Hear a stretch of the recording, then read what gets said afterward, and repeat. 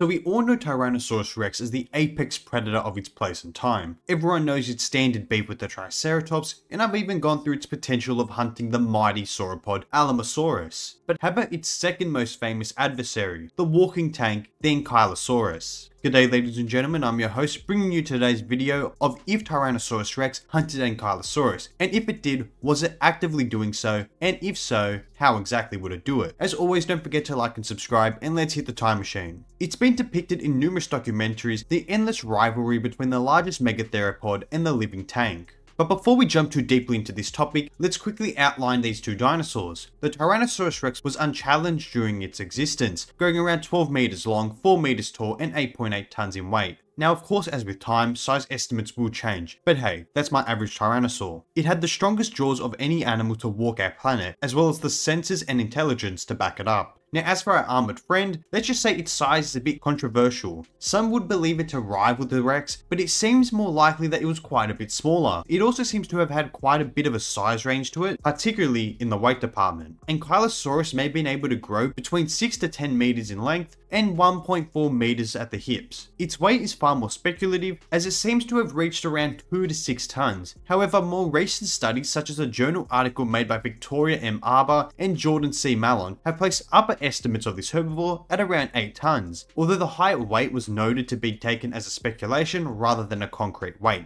Still, it was armoured with osteoderms or scutes, which embedded its skin, as well as having a club at the end of its tail. Currently, it's speculated that their clubs were primarily used for intraspecific combat rather than against predators, but trust me when I say that they were still effective weapons to ward off most predators. Both lived over 60 million years ago in the late Cretaceous in North America. But now that we've established their size and that they did indeed coexist, let's get into if Tyrannosaurus hunted these walking armories. Well, some of you might be surprised to know that we don't actually have evidence of Tyrannosaurs interacting with Ankylosaurs, unlike Triceratops and Edmontosaurus. Before this video ends, before it even gets off the ground, it's alright, as Ankylosaurus is quite a rare dinosaur to find, so for us to get lucky enough to find some sort of remains with clear evidence of interaction with a T.rex would be extremely, and I mean extremely lucky. But we don't so far, yet it's a-okay. This doesn't mean that hunting didn't occur, it just means that we don't have clear evidence of how T.rex hunted these tanks. I'm of the belief that T.rex was certainly capable of hunting down an Ankylosaurus. I mean, we can see that even on the higher ends, Ankylosaurus wasn't quite as heavy as the average Rex, let alone the biggest ones. This gives our predator a distinct size advantage. Because of this, the predator-prey relationship wouldn't be like that of a sauropod, where adults would be near impossible to hunt. T.rex most certainly would have been able to hunt Ankylosaurus if the situation demanded it. It wouldn't be the theropod's first option, nor second, nor third, but it would still be on the table. But since we don't have direct evidence of confrontation, it's hard to say for sure exactly how a fight between these two would go down. Luckily, not all hope is lost, as we can move to Asia to take a look at how their relatives may have interacted with each other. Here, we have Tarbosaurus and Tarsia, basically the Asian equivalent of T.rex and Ankylosaurus, though they were a few notches smaller, Tarbo being around 4 tons and Archaea being around 2 tons. Between these two, there is possible evidence of the strategy utilized to hunt Ankylosaurids by Tyrannosaurids, this speculative evidence being an injury in the skull that matched the tooth design of a Tarbosaurus. This translates to there likely being an interesting predator-prey relationship between Tyrannosaurs and Ankylosaurids, but how deeply did it go? Now we're on to discussing if T.rex actively hunted Ankylosaurus. Considering the formidable armor and defensive weaponry of Ankylosaurus, it's plausible to question whether T.rex would actually go ahead and actively hunt such well-protected prey items. The extensive bony plates covering its body along with the menacing clubbed tail would have provided substantial protection against most predators. For T.rex, actively hunting Ankylosaurus would have presented significant challenges and risks. Unlike other potential prey items such as hadrosaurs or ceratopsians, Ankylosaurus would have been more resistant to a T.rex's typical predatory tactics. Engaging in a hunt with such a heavily armoured adversary would have increased the likelihood of sustaining serious injuries. This would potentially jeopardise its hunting ability or even to survive to see the next day. Not only this, but Ankylosaurus was built very close to the ground. This is a bit of a problem for a tall theropod to hunt, as they would have to move close enough to the ground to be able to reach a vital area. Also, just to compare its body to other prey items, it was low to the ground, smaller and more difficult to hunt, had armour along its body and had a clubbed tail which was able to do some serious damage. Seeing this compared to Edmontosaurus or Triceratops, which I'm not going to downplay here as both were extremely dangerous, but they did have more meat to them. They were likely heavier, weren't completely covered in armor, and were higher up to the ground. And I think that not only would they be easier to hunt, but they would provide more sustenance for a Rex compared to a bony anky. So that's my big reason as to why I think Tyrannosaurus Rex wouldn't have hunted ankies often, yet I still think it would have occurred occasionally. With the evidence from the Asian counterparts, it's plausible to speculate that T.rex might have used similar hunting strategies against Ankylosaurus. The big thing is though, is the injury patterns observed in Asia could have been caused by intraspecific combat or an accidental collision, but we'll play devil's advocate in this situation and say that Tarbosaurus had delivered the injury. This would pretty much greenlight a valid hunting strategy that T.rex would have likely taken, as to aim for the skull would be, honestly, the smartest thing to do.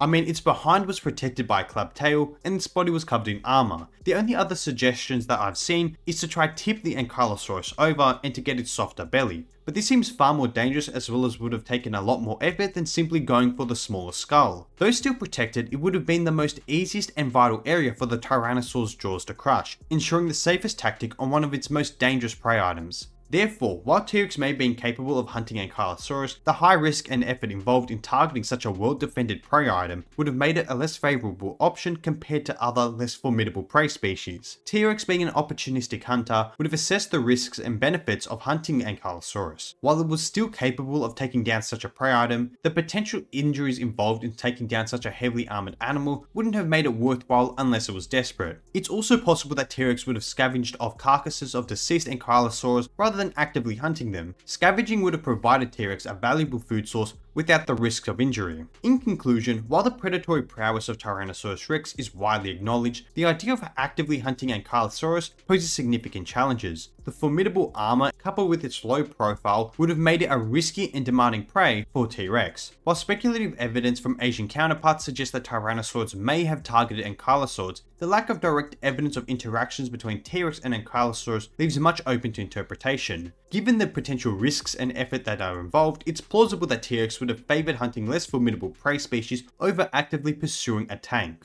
Ultimately, T.rex behaviour as an opportunistic hunter would have been influenced by a careful assessment of whether or not it'd be worth targeting such an armoured animal. Hence, while Tyrannosaurus Rex may have engaged in hunting adult Ankylosaurs opportunistically, it likely did not actively seek such a well-defended prey item, rather aiming hadrosaurs, ornithopods, or even ceratopsians before trying to take down this guy. And with that, we've reached the end of the video. Thank you all for watching, and if you enjoyed the content, please remember to subscribe, like, and comment below. Your support is greatly appreciated, and until next time, take care, and I'll catch you all next time. See ya.